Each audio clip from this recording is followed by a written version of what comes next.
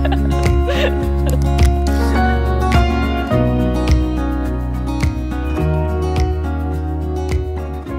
name is Dan, I'm 37 years old, I live in Bucharest. I started outdoor activities in Romania 4 years ago because I wanted to spend as much time as possible in the nature doing what I like, which is hiking, meeting locals. So I quit my job as a computer programmer and then I started outdoor activities. Slowly but surely it grew and hopefully it will get bigger as time goes by. I would say that our best strength, if you will, is the fact that me and my colleagues, we have a lot of knowledge on the field. So we covered a lot of Romania. I have covered, I think, 80 or 90% of the country, so I could talk to you about a million places. And we put all this know-how into our tours. Can change the plan on the spot if possible for you. Say we realize that you are not very fit for the hikes that we have in mind, so we notice it on the first day.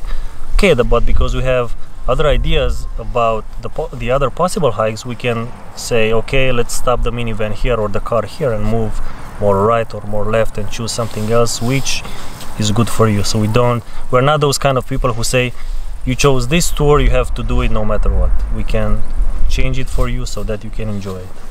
That's our specialty. So we can come up with ideas just like that and pull rabbits out of the hat. And what is one of the most memorable tours that you did? Like either because of the people or either because of the place that you visited? Both, I would say. I could tell you like a million stories, but probably, yeah, one of the stories that I remember is from a few years ago. We had a group from Belgium. Yeah, 7 people, and they booked a hiking tour. And we were supposed to go to the mountains and do a really nice hike, and it was April, so there was still snow. And the guy I talked to on the email said, yes, we are all fit, we're good, and so on. So I thought, okay. In the morning when we met at the hotel, so I was supposed to pick up 7 people, and I picked up only 5 because 2 of them had been drinking the night before, so they couldn't join the tour. And when I looked at them in the morning, they looked like people who had no idea what hiking was. So I thought this is going to be interesting.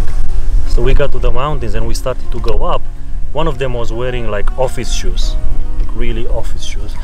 And after half an hour he said, I quit, I just cannot do this. So he went back to the minivan because we had a minivan, and I continued with the rest. We finished the tour, and then one of them told me that actually the leader did not tell them anything about this. He told them probably that it was just a walk in the park, something basic, so anybody can do it. So they had little idea of the hike.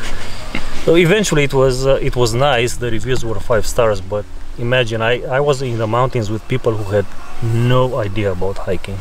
And we also did some hiking today in more rural areas. Why is it important for you to have different kind of sceneries? Because you get different people on tour and you never know what they prefer.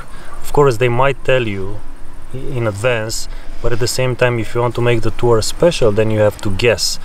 And so if you take them to Iezer and they find that to be too difficult, if they find it to be like a challenge, then you might offer them something which is not far from Iezer, which is more rural, bucolic, as we say. They get to see haystacks and cows, sheep, shepherds, nice rolling hills. They have plenty of options for photography and so on. Like, you're a super fit person. How do you stay fit? I do jogging, although I don't like it, but I have to do it. I do swimming every once in a while. I do a lot of hiking. I think that keeps you in shape. If you do a lot of hiking, then you're fine. But if you do jogging as well, that's good. So you need a lot of cardio. You don't need to go to the gym and do, lift weights. It doesn't help you.